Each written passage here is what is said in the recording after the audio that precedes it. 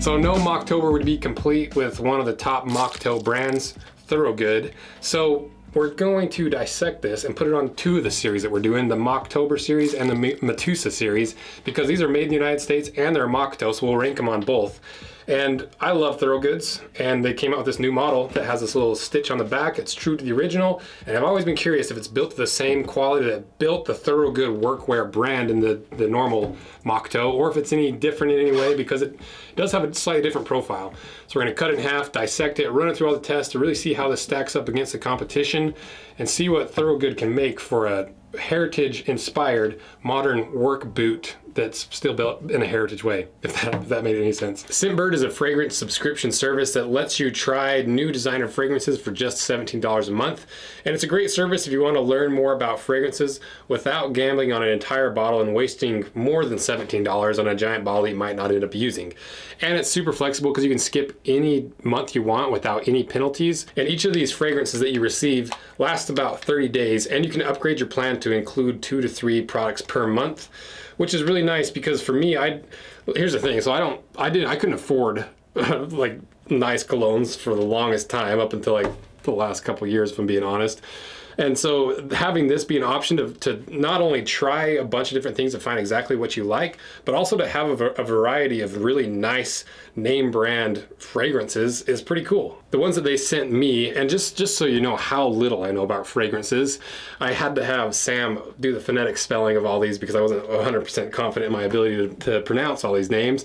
So we got the Burberry Brit, we have the Michael Germain Sexual Noir, the Prada Luna Rosa, we have the Dolce & Gabbana, the One for Men, and the Versace Pour Homme. Hopefully that was somewhat accurate, but that's the beauty of this, is that if you know nothing about cologne, this is the perfect opportunity to learn and try several different things without breaking the bank. And more importantly, make sure you click the link in my description, use the code ROSEANVIL so you get 55% off your first month at Scentbird. That boils down to about $8 for your very first month. So check them out below, and thanks again to Scentbird for sponsoring this video. So to give you the quick history of the long history of Thorogood, it all started in 1892, it says on the box, when Albert Weinbrenner opened a cobblery in Milwaukee, Wisconsin. And he started this legacy to create footwear for every type of American, and by 1900 he purchased a local shoe manufacturer to produce his own line of shoes. Then 15 years later he grew that company to be producing 8,000 pairs per day, which is pretty crazy. And he was a man ahead of his time, because in those early teens of the 19th century, people were working super long hours. It's like industrial revolution. Everyone was working in a factory, and he cut hours from 10 hours a day to 9 hours a day. So, and without decreasing the pay, which I thought was really cool. And then by 1917, the World War I had started and became a major contributor to fitting a lot of the US soldiers. Then in 1918, Thorogood introduced a line of boots that was specifically designed for miners, oil workers, rail workers, and soldiers for World War I. And then in 1938, they started making safety footwear. And then soon after that, World War II started, and they started converting all their manufacturing power to making boots for World War II. And then by 1943, they made the very first steel-toed work boot. And then also in 1943, the employees of the Weinbrenner unionized, and they're still unionized today, I believe. I think it even says on the tag. And then another important milestone was 1964, they released the official Boy Scout boot, the Hike and Camp. And then in 2000, workers took ownership of the company in the form of an employee stock ownership plan, the ESOP. And then in 2001, they donated 500 pairs of work boots to the Ground Zero workers after the 9/11 attacks. And then from 2001 to 2022, they hit that sweet spot of the heritage goods coming back by making a heritage looking boot that performs like a work boot, that's comfortable like a work boot. And they've really built a name for themselves in this current trend of workwear that people wear casually. So a very long history, and a pretty unique history with the union and how it all was established and how it's still union ran today. So now I'll start dissecting this boot, and to give you an idea of what this boot actually is. So this is different from the regular Thorogood boot that most people consider a Thorogood boot with the moc toe and the orangey colored leather. This is their 1957 series. So what they've done is they've taken the old patterns from some of their vintage boots and revived it to make a different looking boot. Honestly, I don't really know if it's different on the inside, but as you can see, you've got this little stitch on the back that's like a mock toe stitch for your heel. And we did a lot of research and we cannot figure out what that's for. The best guess that we've seen is that it adds a little spot for you to pry your boots off like you do at the end of the day without damaging your boots by prying it at the welt. And then, you know, you got some different contours and a little different shape of different things. I really like the look of this boot. I think I like this more than the regular Moc Toes by Thorogood. You know, the toe is a little bit different shape, it seems like, and there's some other features on the inside there that make it different. So let's start going through the details, starting with the leather first, because that's my expertise. And this leather is a unique leather, and it's up there with some of my favorite work leather because it's a chrome tanned leather that has tons of oils infused into the leather. So it's really soft and supple. It almost has like a cold, clammy feel to it because of how much oil's worked into it.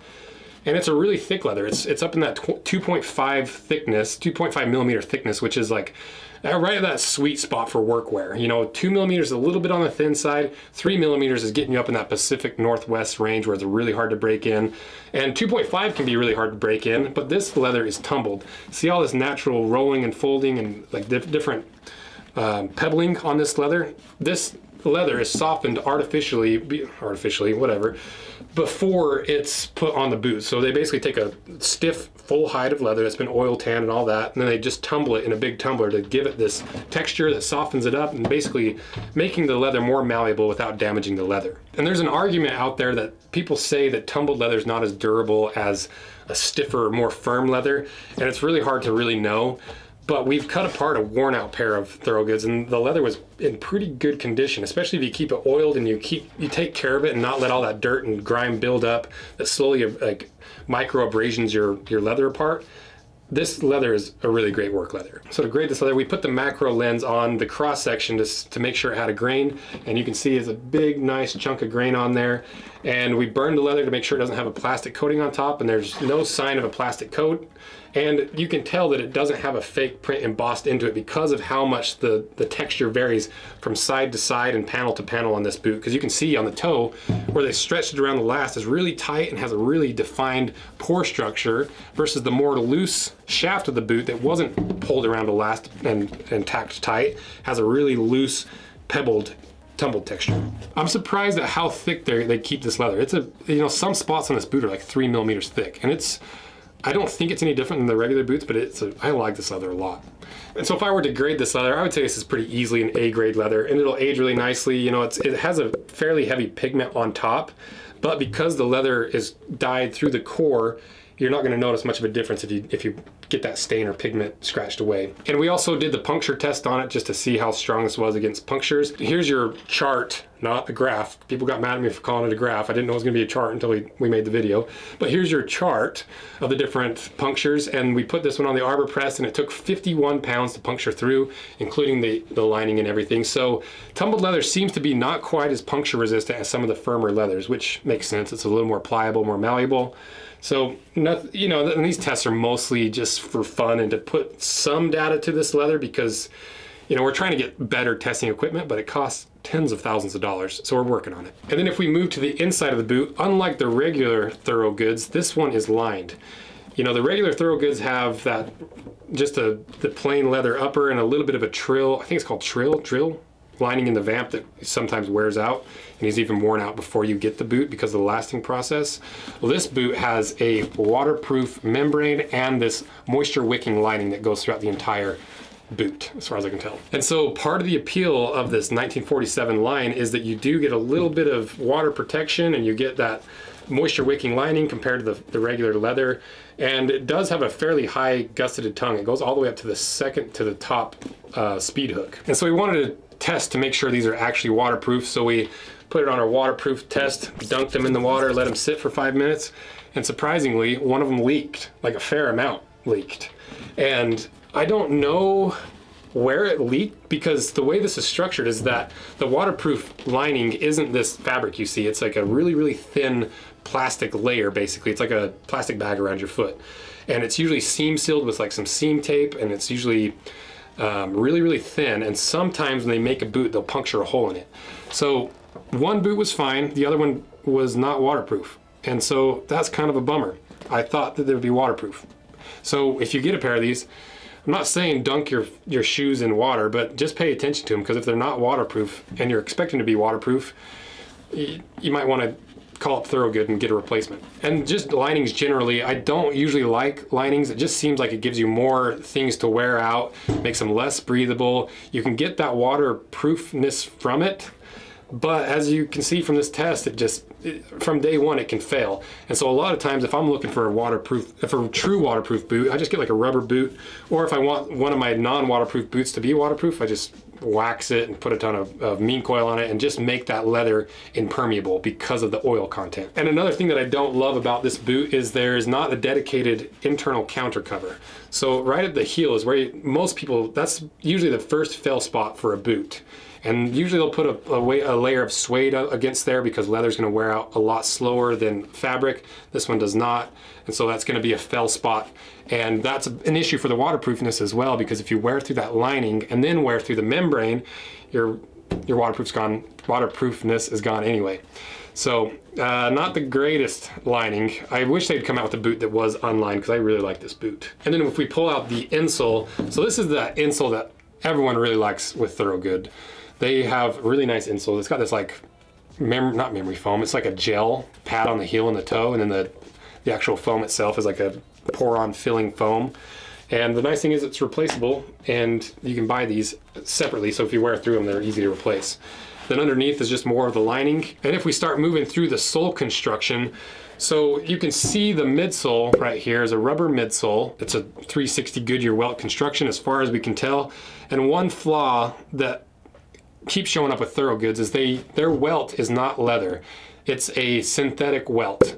And the problem with that is leather is one of the most durable materials out there for lots of flexing back and forth and water and heat and drying it out, because the way that leather is structured, it's just millions of little fibers interlaced. So as you're wearing those, the fibers usually stay pretty tight and eventually they kind of separate and will eventually crack, but not nearly as fast as a synthetic welt will, because it's like a plastic essentially, and there's no fibers holding it together. And it's just like metal. If you heat it up or if you like flex it a bunch of times, usually it'll work, harden, and break. Similar concept with this welt. Is it going to break the first few times you wear it? Not even close. Like, and even if it does split, you can still wear the boots for a significantly longer time than you might expect. The problem is it makes it harder to re-sole, because with a broken welt and it being a plastic welt, when that cobbler comes in here and wants to re-sew something on, it's just going to split the welt more, and then they're going to have to take the welt off and sew a new one on. And for a $300 boot, it's usually not worth the money to pay a cobbler to throw a new welt on there. And the nice thing about this boot is, though, that the outsole is glued on and not sewn on. So even if you do split your welt, you can still take it to a cobbler, and all they're going to do is peel off your old outsole and glue a new one on. So it's a little bit nitpicky that it's a synthetic welt, but it is something that that weighs on me when I'm trying to consider buying a pair of these, or when I recommend these. And speaking of the outsole, this is one thing that Thorogood is really well known for, and it's their MAXWear wedge outsole. And this is made in the United States, and it is a polyurethane-based outsole. So a lot of the other wedges out there are a rubber-based outsole, which give you a lot of traction, give you a good amount of squish, and but the only problem is they wear out really quick. Well, this outsole is attempting to solve that problem by making a polyurethane that's more abrasion resistant, but still gives you a lot of squish. And from everything that I've heard from people that have worn the different wedges, is that these really do last a long time. They say they're not quite as soft and they're not quite as grippy, but they last significantly longer. And that's the beautiful thing about a wedge sole, is you get that squish, you get that comfort, and most of these wedge sole boots are built to be easily resoled. So you can take this to a cobbler and for like, I don't know, 50 bucks, they'll throw a new outsole on for you. And if we put the durometer tester on there, if we do the sidewall first, 50 Shore A, because, you know, obviously the sidewall doesn't have that harder shell on it like the bottom does. So the actual foam itself is around 50 Shore A. On the bottom, we're up towards a 70 Shore A. So not quite as soft as like the ACG Nike's wedge, but not quite as hard as a regular work sole wedge because of how soft the inner foam is on the inside of the wedge. And then we also, just for fun, want to do the puncture test on the outsole. So we put it on our little rig and punctured through, and it took 115 pounds to pierce through, which is somewhat of a relevant data point for people that work in these, because some people want to know how puncture resistant their outsole and their whole sole construction is. And so if you're planning on stepping on any nails, this wedge sole clearly isn't quite as puncture resistant as some of the other outsoles out there, so keep that in mind. And as far as I know, there's not a lot of leather in the on the inside of the boot that's going to help prevent puncture resistance. So even though that test is a little bit more just for fun than anything, it is relevant when it comes to workwear. And then other than that, that's kind of the gist of this, the outside of this boot. You know, we didn't really talk about the Moc Toe. If you haven't seen the Everything You Need to Know About Moc Toe Boots video on the Rose Anvil 2 channel, it's more of a long format, me rambling and just kind of talking through things for about 30 minutes. I go through every type of Moc Toe there is and the pros and cons and everything you need to know. But this is a one-piece Moc Toe where the vamp is a single piece like a regular boot, and then they sew a rib around the toe to give it that Moc Toe look. And one interesting thing about what Thorogood does is they perforate that stitch line. And I think that's to help prevent it from splitting and cracking, to give it a little bit of a relief, kind of like what you do on, like when you're cutting a board, or that's the only thing I can think of actually that's relevant. And I'm really curious what's on the inside of these, because I have no idea how they're built compared to the regular Thorogoods. So now let's cut these in half and see how it stacks up against the competition on the MITUSA board and the Moctober board, and see what else is on the inside. So let's cut them in half.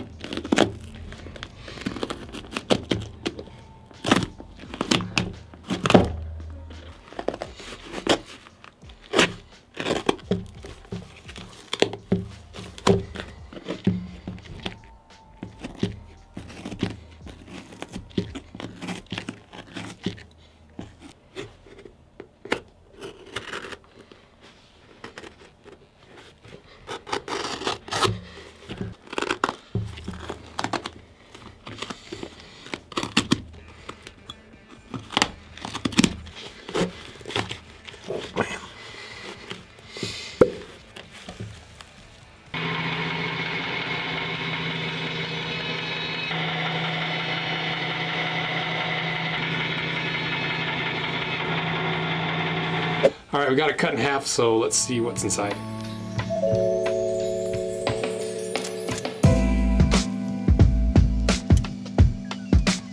So surprisingly different on the inside than the original Thorogoods. So the first thing I noticed was that obviously the counter cover is not there. And Thorogoods, they actually have a pretty good counter cover. You know, it's a fairly thick piece of leather that's backed by that cellulose counter that gives the heel its structure. But on these, you've got that lining, which makes sense because you can't really sew through the lining and keep it waterproof. But I just don't like that that's a potential fail spot on a boot. And it's kind of a necessary evil for this waterproof version. Yeah, so there is a fiberglass shank in there. We just missed it with the bandsaw. But it seems like everything else is fairly similar. You know, we've got that rubber slip sole, we've got the cork filling, you've got a synthetic lasting board. It's not a fiber board like in the regular Thorogoods. It's more of a cellulose board. And now you can really see what I was talking about with that waterproof membrane. So all it is that's keeping that water out is that really thin, like, lining right here. Not this fabric, but the material that backs it. Now you can see that seam seal tape. So all it takes is one little puncture somewhere in this lining, or one little wear spot that you've worn it too many times over and over and over, and it just wears through that little layer of material, and all of a sudden your boots are no longer waterproof. And as for the Moc Toe, you can see now for sure that it's that single piece Moc Toe. And I'm curious if there's anything on the inside that gives it a little bit more structure. So I'm just gonna cut this apart a little bit. Looks like there's nothing in there. So it's just the leather itself giving it that structure. Another thing that the 1957 does not have compared to the regular Thorogoods is it doesn't have that pour-on layer underneath your foot. And that's part of what makes Thorogoods so unique and so special, because it really blends the heritage work goods like Red Wing and some of these like really heavy leather soled, and like the Nicks and Whites, all these really heavy boots with the really light boots that are usually foam based, because it combines the traditional construction technique of a Goodyear welt with those several layers and the cork and all that just give you that custom footprint, but they make them slightly more comfortable and easier to break in by using these synthetic materials and by using a really soft wedge outsole. So now to the question of, are the Thorogood's 1957s worth it? They are made in the United States. They're made of high quality leather. They're traditional construction. They're missing a lot of the leather components that we've seen in boots similar to this price, similar in this price range. So I think, and they've raised their price recently over the last couple of years. So 290, almost 300 bucks is quite a lot of money. And I think they are worth it. If you're wanting a comfortable, good looking mock toe, I think they're worth it. So I'd say they're worth it 9 times out of 10.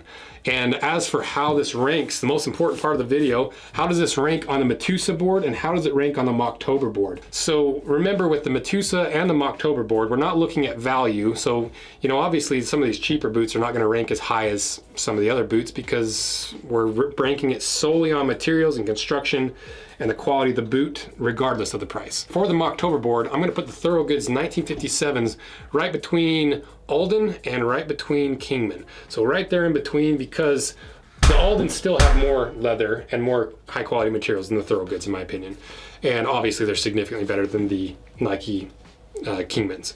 And then as for MITUSA, this one's a little bit different because we got more on the board for MITUSA. So right now on the board we have the Thursday, we have the Wolverines and the Origins. And comparing it against those three, I think it's a pretty safe statement and honest statement to say this is below all those boots, and I put it at the very bottom. Which, keep in mind, it doesn't mean that they're a bad boot. It just, in quality, strict quality wise, it doesn't quite match the other boots in a similar price range. And it's priced basically the exact same as the Thursdays and the Origins, and those have a little bit better quality materials, but I still think on the work site, your Thorogoods are gonna outlast probably both of those boots. And so, you know, these rankings are mostly for fun based on solely the materials. So keep that in mind. So let me know what you think of this video and what your experience has been in the Thorogood regulars versus the 1957. And let me know if you agree or disagree with my ranking so far, because that's one of the fun aspects of these boots, is that everyone has a slightly different opinion, and I'd be curious what you guys think. And the new Moctober shirts, oh, wrong side, will be coming out pretty soon. Well, here's a little teaser to show you what we got in the works. The pre-order should be probably next week, and thank you guys so much for supporting the channel, my small leather goods business, the Moctober series, the MITUSA series, the cowboy boot series. This has been by far the most fun fall that we've ever had. So I appreciate all your guys' support and allowing us to spend the money on these boots and shoes, to cut them in half to show you what you're spending your hard-earned money on, so that you don't have to waste your money on guessing what's inside of the boots and how long they're going to last and the quality of them. So thank you guys. See ya.